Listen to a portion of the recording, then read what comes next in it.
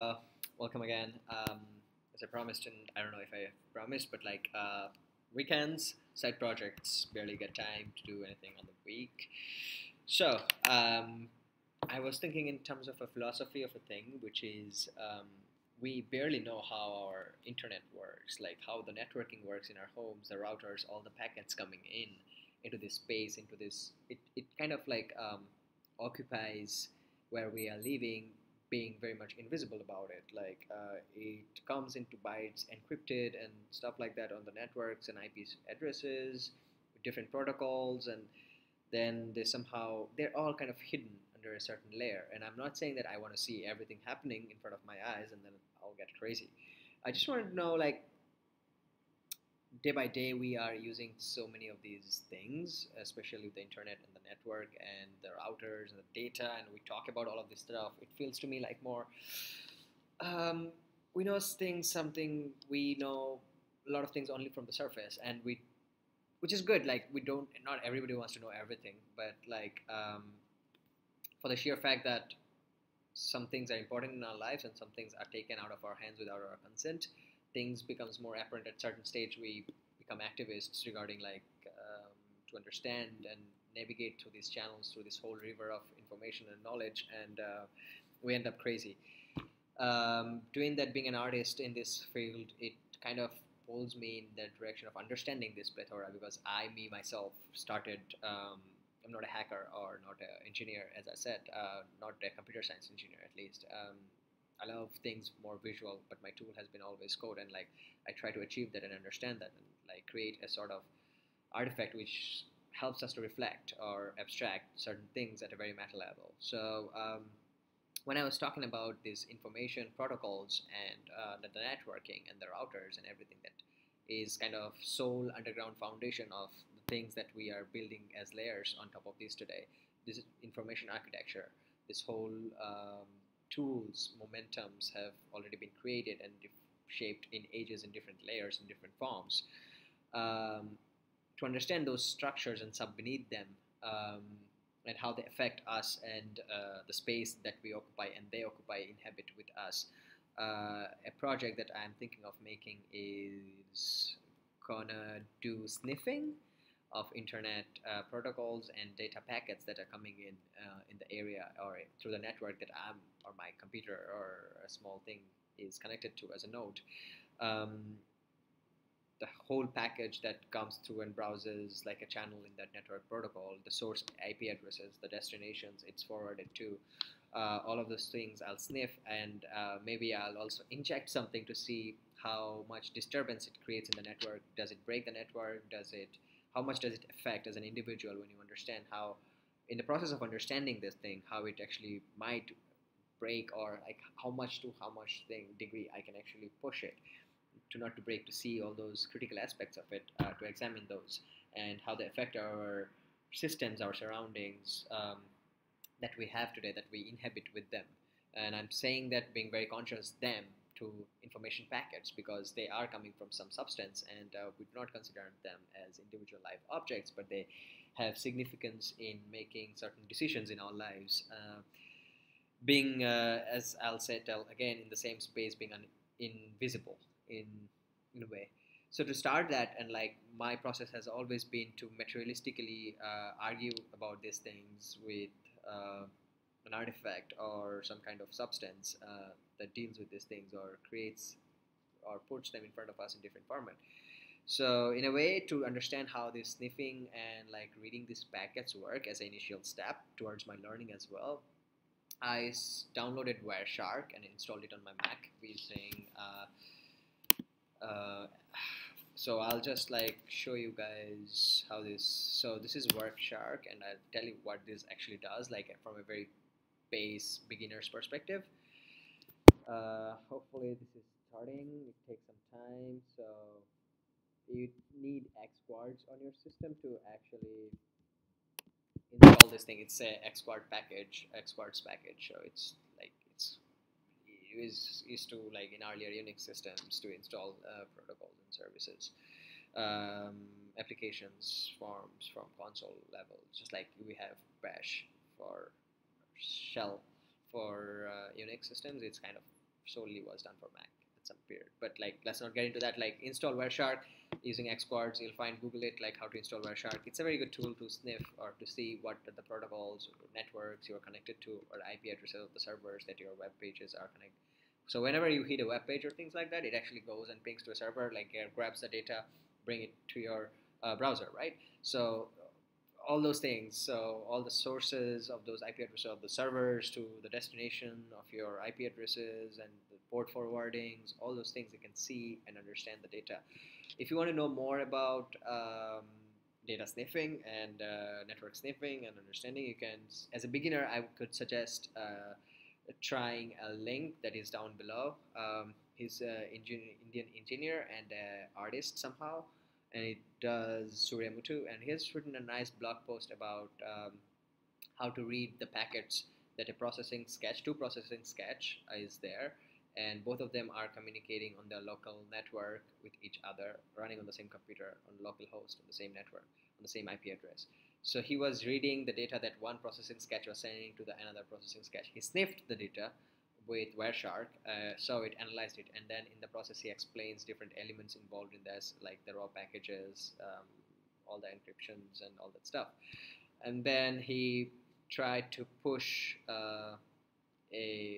another artificial data snippet, data packet, not made by the processing server, but made by a tool called scapy. Scapy is a Python wrapper, kind of a tool based with Python, made essentially with Python. You can run it as from Python terminal, or you can, they have Python library, so you can actually run a Python, make a Python script to run Scapy. But Scapy has its own IDLE, so you can run Scapy standalone and like write codes on it and do stuff. This is all written very much and explained very well into Surya's blog, so I'm not going to do that here. What I'm going to show you is how to use Scapy to sniff some data and see what are the forms. And I'm not going to explain even different raw packages because it will take more time and it's out of the scope here. He explains very well in his written blog about the different data structure and understand what each block means. What can you interpret from it? So go through it and see if you can get through. So I'm going to show you quickly two scripts that I've written, but first let's see how Wireshark works. Basic, very basic. So, oh, it kind of, I don't know, crashed. Let's start it again. Wireshark.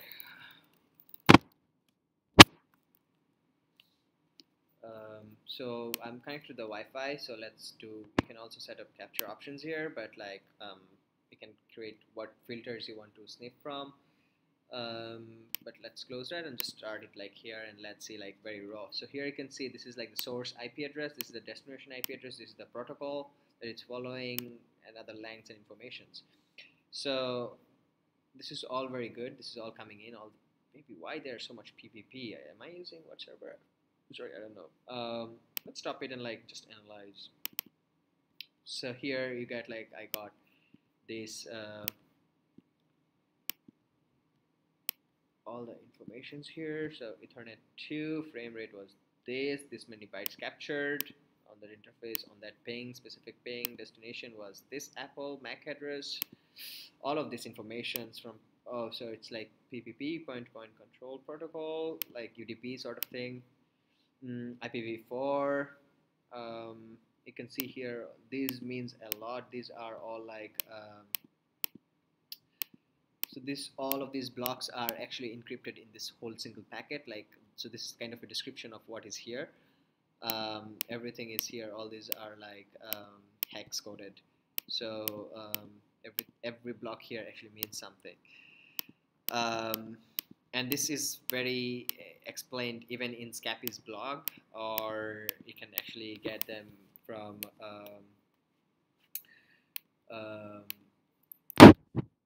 Surya's blog as well, a basic understanding of how these things work. So I have written a very small script which is here. So I'll show you later for what you can do from Scapy within Scapy. So here it's more like I'm importing the Scapy library. I'm making a small function called packet callback, and packet is important here. Then here I'm just showing like the packet show. everything. And I'm calling this into a sniff function, which is a default in scapy, and connecting to en0, which is my Wi-Fi, and print the packet callback function, whatever it's throwing, which is packet.show, and filter all the IP addresses and store nothing. So if I save this and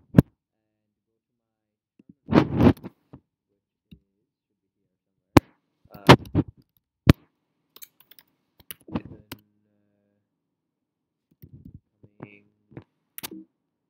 to great, and we should start sniffing. You can see these are all the data that we were seeing in Wireshark, but this is now coming here as well on my command line.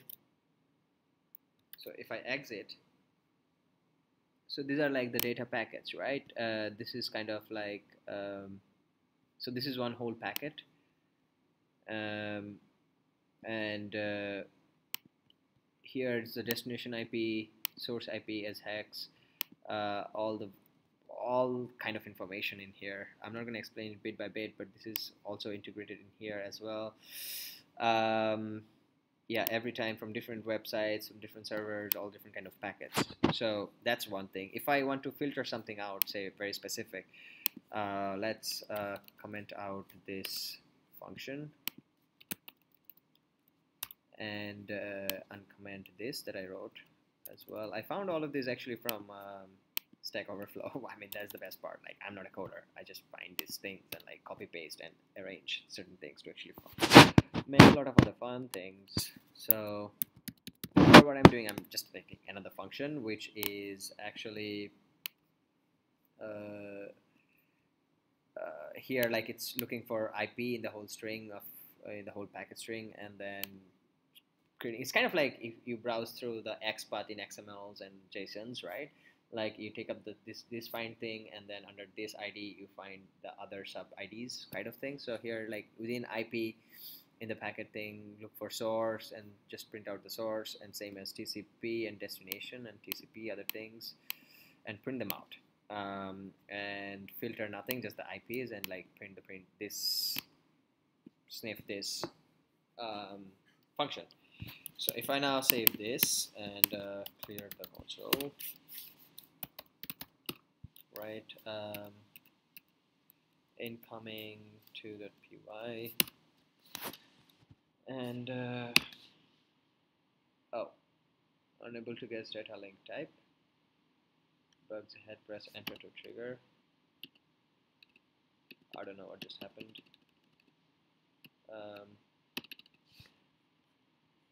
So API doesn't permit to capture file descriptors, bug ahead. That's strange.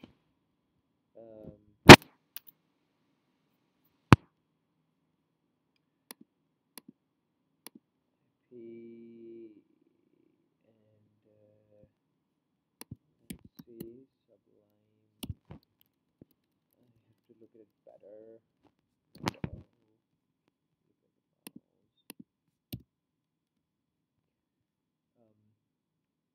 Okay, let's do this.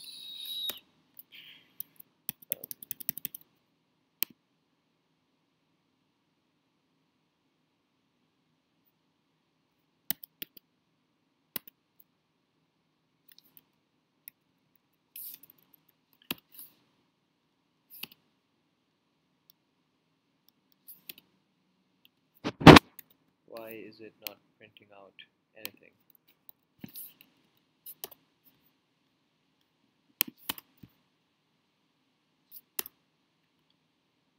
Print summary packets. That's nice. That's nice.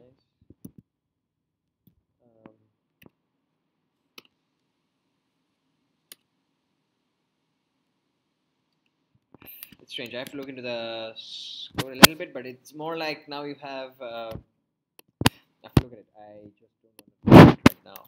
I have to run for a thing. But if I comment it out again, I'll find a better parsing way of doing it. I have better parsing methods.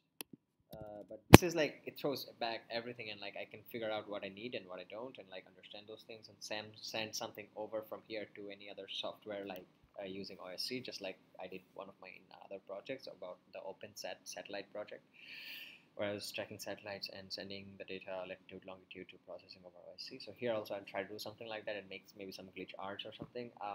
The idea is still vague and like still floating. I have to. It was just like a basic video of like understanding of this system of my methods, like where I go both practically and philosophically towards I target something. So it's not like a very techy project, but like the technology is just a medium to achieve this. So like I'm learning all of this stuff. Like I'm not a data scientist, so I don't know how to sniff properly. This is my method of doing it. So I'll fix the bug. Let's see something happening about this. So scapy is a nice tool. Try it out. Go do visit Surya's blog and see how he explains it, and other scapy's documentation wiki as well. So till then, I'll bid bye to you guys. Have fun.